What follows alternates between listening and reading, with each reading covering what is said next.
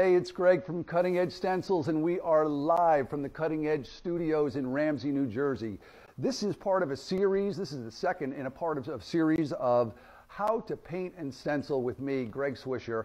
I'm going to take my 30 years experience. I'm going to try to answer your questions and walk you through your projects and give you the confidence that you need to be able to get creative in your own house with painting and stenciling. So we talked a little bit last week about how we would break the job down or your project down so you could easily think about it and move forward. The first thing I would think about is your design intention. What is the intention of the project? What is this space? How is the space going to be used? What's the function? You know, Frank Lloyd Wright said, "Form follows function," and he was right. I always think about how the room is going to be used first. Is it a mud room? It needs durability and it needs to be able to be cleaned. Then you might want to use a higher sheen paint and you might want to be able to clean that. Is it a space that you're relaxing and watching television in? Well, then you probably want a softer finish on the walls, not very busy walls.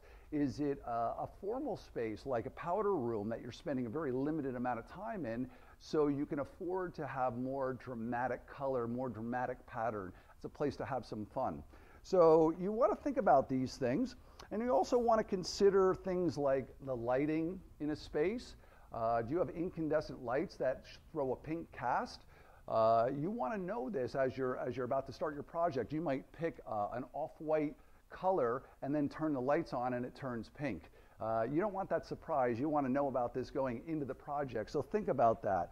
Also, let's say your room size and shape. Let's take that into consideration. Let's say you have low ceilings. You might want to do say a vertical pattern like one of our stencils behind us, beads that gives a vertical lift, and it's going to fool the eye into thinking that the ceiling is higher. So we want to think about the project a little bit. Is the room all cut up with windows and doors? If it is, you probably don't want a real busy pattern on the walls.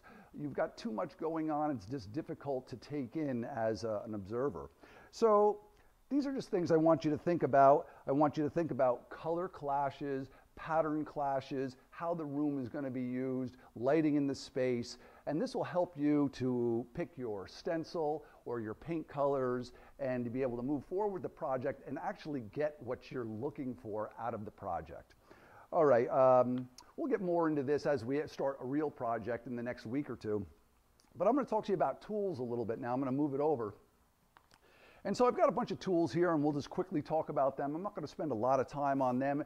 We'll get more in depth about each tool as we start to use them on projects. But just some basic tools you want to have around. You know, in the culinary world, we call it mise en place. That means everything in its place. So when you're doing your project, you just reach for it and it's there. You're not running down to Home Depot trying to find, you know, the right grit sandpaper. And speaking of sandpaper, have some sandpaper around. You're going to have to do some prep on your space most likely. 120 is a good sandpaper grit for just working the walls.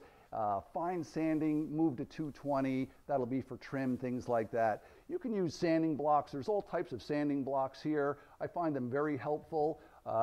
You will cut or rip your sandpaper into strips of 4 for a block like this. I'm going to show you how we load that up. So what you do is you bend this back. It's got these little pins here. You put the paper in, push it down, pull it tight around, make sure it's tight, lift it up, push it in, down. There's your sanding block. It's going to give you a nice level sanding when you're repairing the walls.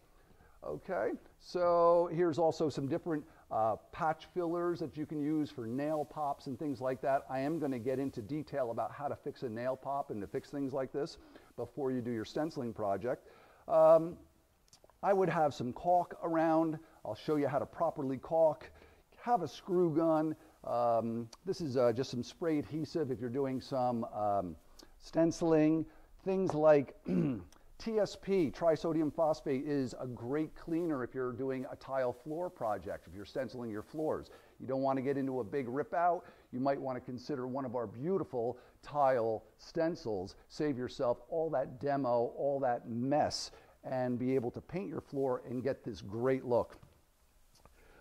You should have paint can opener or a 5 tool. 5 tool, we went over this a little bit last week, curved areas for cleaning rollers, scrapers, to pull nails. There's lots of, these are just great to have in your toolbox. Have the proper size screwdrivers. It's really just common sense to use a small screwdriver on a small screw head. This is great for taking your switch plates off and projects like that.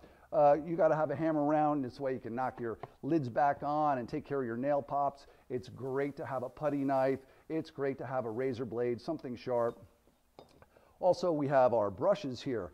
Now, regular painting, nice nylon bristle brush. They work great. Specialty brushes for stenciling. We have our beautiful cutting edge professional stencil brushes here. These work wonderful for your stencil project. I like to have some fitch brushes and touch-up brushes here so I can connect the bridges on my stencil projects or touch up around a baseboard or around a window molding. We also have, I like to have a dust brush, so when you're done with your sanding, you come in, you can dust things off. I had an interesting question here. Yeah, what's that? Someone said, any recommendations for textured walls? Would you use a roller or would you recommend a brush? To paint the textured walls. I would use a roller. When you get into texture, what happens is you want to have a thicker nap roller. Rollers come in nap, which is the thickness of the covering on it. The thicker they are, the better they are for getting into the grooves of your textured walls. If you had a very tight nap roller or a brush and you're trying to paint the texture, it's going to hit the surface. You're going to be there all day. So I would go with about a 1/2 inch nap roller. That would be the best way to base coat or prime your textured walls. Also, depending on the texture, I may knock it down. If it's a real dramatic texture, I may take something like sanding block and just knock the real high ridges off. You can also, if it's a large project, use a sanding pole. A sanding pole that has a sanding block on the end, and you just use that on the wall. It makes very quick work of the high areas of that texture. I find them, they can be a little too aggressive. It's not really comfortable to be around, in my opinion. So knock them down a little bit and give them your priming with a medium nap roller. Would you use the same to paint the actual stencil design? No, I would go to a tighter nap. I would actually go right to a dense foam roller. And yes, you may have trouble getting into those areas, but now you're walking this fine line between bleed of the stencil, and the way the game goes is the thicker the nap, like so, the more fluffy it is, the more bleed you will get, the more paint seepage you're going to get underneath the edge of the stencil. So I would use a tight nap roller, even on a texture, come in, get 90% of it, then take my stencil brush and use a pouncing technique straight up and down to get into those areas that this didn't, that the dense foam roller did not get into. If you did it with a big nap roller, you're going to get a messy edge, a messy bleed.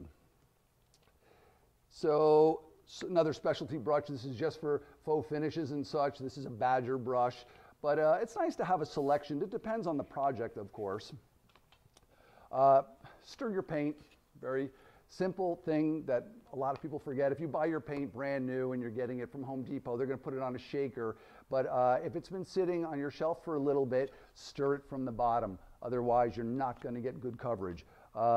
Here's a great tool for cleaning up your brushes. This is a brush comb, and when you're full of paint here, you just put the brush comb in and you comb it under the water like that, and that's going to clean your brush so fast. This is a great tool. Also, another way for cleaning your brushes, this is for cleaning stencil brushes, is you'll come in and you'll just work the stencil brush on this textured surface, and it'll remove the paint very quickly. This is all available at cuttingedgestencils.com. And by the way, we are having a sale, Cozy 20, this weekend. Cozy 20, save 20% on all your stencil needs, Cutting Edge Stencils. So good to have a tape measure, good to have a pair of scissors, good to have a pencil, basic tools, roll of paper towels, always a good idea, especially when stenciling, because you're going to need to offload your roller onto some paper towels. You know, tapes, very interesting. Blue tape, definitely the way to go. Low tack painter's tape. We'll get more into masking when we start a project, but 5 tools work great with your masking. Gives you a nice clean cut when you mask your baseboards or you do corners. I find it a great tool for that. There's also specialty tapes that have a wrinkled edge, and what these allow you to do is to do curved applications. So you may want to do a project where you're doing some mountains and you're going to stencil some pine trees in front of it. This is a great tape to be able to get those shapes, horizon lines, and things like that. So this is another specialty tape that you might want to consider for your project. So those are the basic tools. Also, nice to have a pair of latex or rubber gloves. They just keep your hands clean. They're really great disposable gloves. Of course, you're going to need a tarp or an old sheet or something. I like old sheets. They work great. Nice to have a rag around for caulking. There you go. I'm going to, you know, just for fun, I'm going to load this roller here, dense foam roller, offload it onto some paper towels, and I'm just going to roll our beads behind us. Imagine we had a room with 7-foot ceilings. Maybe it's a basement area that doesn't have the full 8-foot ceilings, and it's feeling like it's coming down on us. We're a little claustrophobic. We're going to add this vertical finish to the wall, and it's going to just give us this lift and make the room feel like it has a higher ceiling. So look, I'm loading my roller deliberately, evenly, so it doesn't have all the paint on one side of it. I get a nice even load on the roller. Then I go to the paper towels and I do a few passes on it, and I have this beautifully loaded, very lightly loaded roller. That's how you want to stencil. And now I'm going to come up here to our beads. I'm going to step this side here. And oh, there's a very important tool I didn't talk about. It's the Cutting Edge Stencils stencil level. This is amazing. I would not do a wall finish stencil project without this. This clips to the bottom of your stencil or the top of your stencil, and instead of sitting there with large levels and pencils and marking up your walls, you know your stencil is level, and then you can move it and align it, and you're not wrestling with figuring out, is this going to be a vertical? Is this going to stay straight? Is this going to line up? This is a great tool. You really want this in your toolbox. So here I go. I've got my lightly loaded dense foam roller. Just giving you a little demo on how that works. So if these were textured walls like that question we had, I would do this, and any areas that didn't get the paint, I would just take my professional cutting edge stencil brush and I would just do a vertical pouncing right into that, and it would finish that area off. So there we go. This stenciling is such a satisfying way to decorate and to paint. I'm going to come back here and load a little bit more because it makes everyone an artist. Anyone can do this. Select the pattern that you want.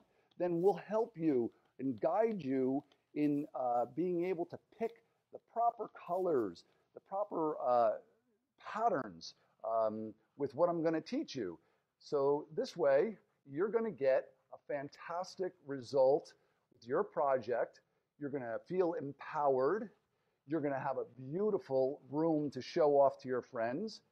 And you know what? Don't worry about mistakes. The thing is the way that we learn is by our mistakes. A professional is, in my opinion, considered how good they can cover their tracks or their mistakes. A professional has made more mistakes than any amateur. So don't be afraid of mistakes. This is paint. Let's just say I make a mistake. I take the base coat color, which I happen to know is Navajo white, I paint it over, and I start over. And I learned, and I'm never going to forget.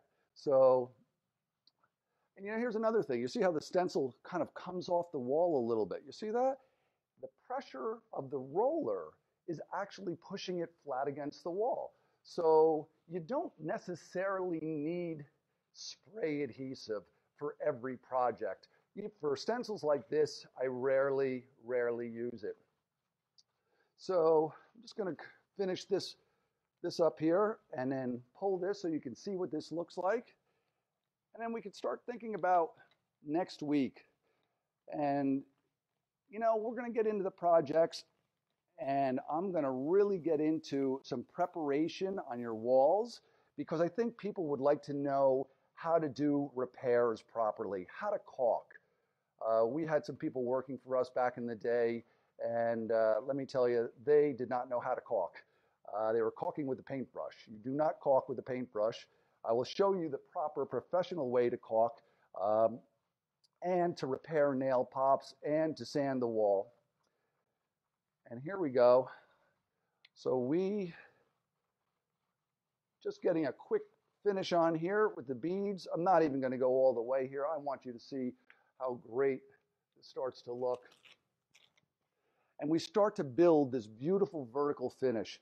And then I would take this bubble level here that's clipped on our stencil level. I would check it when I line this up, and I know I'm ready to go. So I'm going to put this aside here.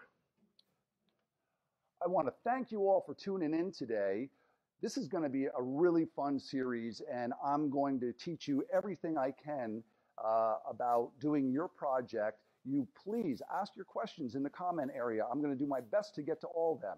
And for all your stenciling needs, go to Cutting Edge Stencil. I would say this weekend, if you want to save 20%, Cozy 20. And I'll see you back here next Friday, 11 o'clock. Thanks. We'll see you then.